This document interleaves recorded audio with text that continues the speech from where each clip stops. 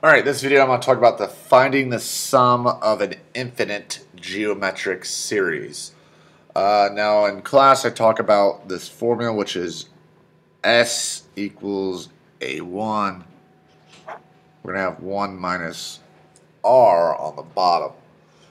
There's a few important things with this. So first off, it is for an infinite geometric series. Well, how do you know it's infinite? Well, in my first example, notice how on top, that's the ending point, we have infinity. So that's how you know this is going to continue on forever, infinity. On these other style problems, we have our series here, and notice at the end we have the dot, dot, dot at the end, meaning this pattern is going to continue on forever and ever and ever. That's how you know it's infinite. Now, there's two important things that you're going to need for this formula. You need A1, which A with a subscript 1, that means the first term. The other thing we need is R. Now, this piece is really, really important. So R is, your multiplier. What are you multiplying every single time to get the next term in the geometric series? But the important thing is this. Whatever R is, we're going to take the absolute value of it. Because remember, sometimes R can be positive, sometimes it's negative. So we're going to take the absolute value, which is going to make, no matter what we get, it's going to make it positive. Now, whenever you take the absolute value of R, there's one thing we have to check to allow us to use this formula.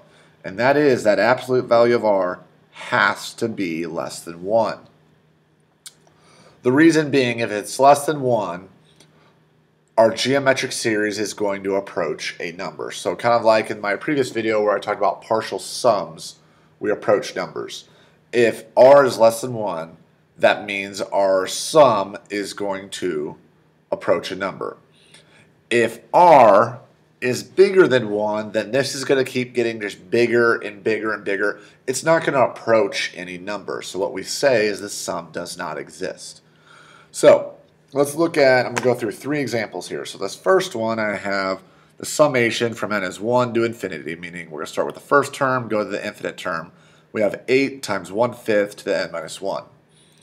Now, you might not be able to identify it right away, but we do need to recognize this is geometric. One way you might notice that is this rule is of the same form as the rule we use, the A1 R to the n minus 1. So you might be able, and using a formula sheet, recognize, oh, A1 is in place of 8, R is 1/5. Another way you can go about and go through doing that is figuring out, what is N1, what is N2, what is N3. Find the first few terms and see, hey, is this actually a geometric series? And what you're going to find is you're going to get 8, 8/5, and 8 over 25. And what you could do there to find out those numbers is anytime you have a decimal in your calculator, you want to do math, fraction, and that'll change any number to a decimal. So we have these pieces. What we need to recognize is we need to look at R. Well, in this first example, R is going to be 1/5. So let's take the absolute value of 1/5. Well, the absolute value of a positive number is still a positive number, so we get 1/5. Now that 1/5 is less than 1. So what that tells us is the sum of this infinite geometric series will exist. So what I'm going to do is I'm going to take all my pieces, plug it in, and then I'm going to use a calculator to go the rest of the way to find the sum. So we're going to have S equals, and in the numerator I need A1. Well, A1, remember we looked at it earlier, it's 8.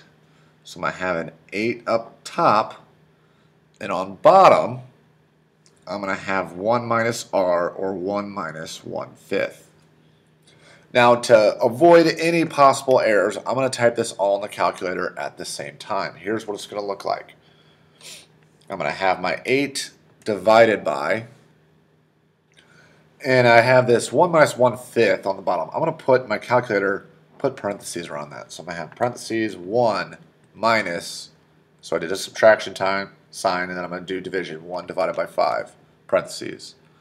When I hit enter there, I'm going to find that this sum is going to be 10. So if I was able to write out all the terms here, all of them up and added them all up, the infinite amount of terms, it's going to add up to 10. So the sum of this series is 10. All right, let's look at a few more examples here. So this next one, I have 1/2 minus 5/3 plus 50 over 9, so on and so forth. What you should immediately notice is we're not in summation form. So I do know that this is A1, but I need to check and figure out what R is. How you're going to figure out R is you want to take the right term and divide by the left term. Take right divided by left, right divided by left. So in a calculator, I need to take negative 5/3. What I'm going to do is parentheses, negative 5 divided by 3, parentheses, and divide it by right divided by left, divide by, parentheses, 1/2, parentheses. Negative 5/3 divided by 1/2.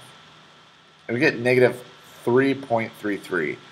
For these types of problems, I want R to be a fraction. So again, if I have this number and I want a fraction, hit math, frac, and I get negative 10/3, which again is the same as negative 3.33. And I want to check another one just to make sure my R is correct. So 50 over 9 divided by,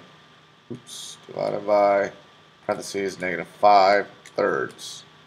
Right divided by left, and I get negative 3.33 again, which is negative 10/3. So to be able to use the formula, I gotta use A1, which I have, and I gotta use R, but we have to check R.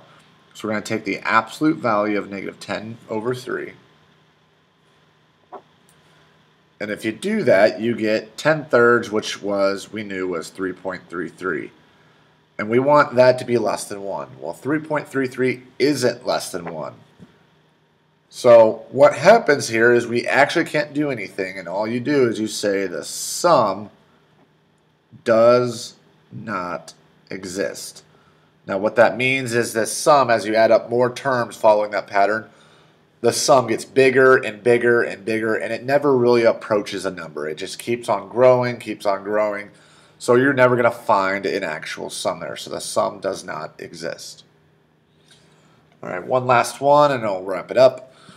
So we have 3 plus 5 has 25 over 12, 125 over 72. Again, I would like to know, well, first off, A1 is 3. R, take right divided by left. So in a calculator, I'm going to do 5 over 2 divided by 3, right divided by left. So I got 0.833333. I want the decimal there, so we're going to hit math, then fraction, 5/6. So our multiplier there was 5 over 6.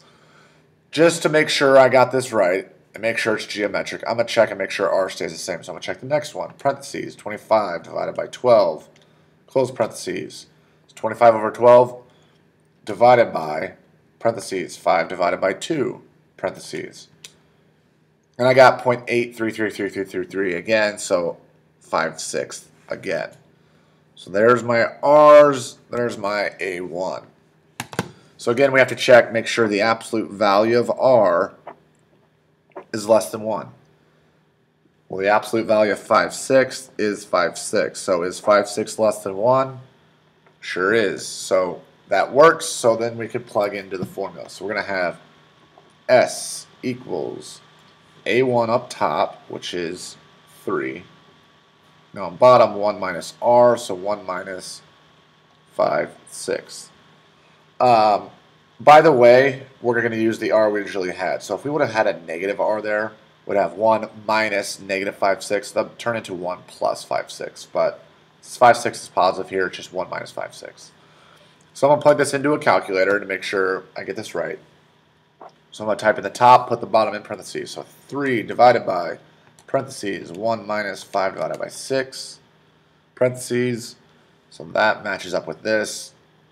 Hit enter, and you're going to find the sum is 18. Now again, the important things with this is this formula only works when it is an infinite geometric series. So the series never ends, and it's geometric. And most importantly, that R has to be less than 1. So that was infinite geometric series.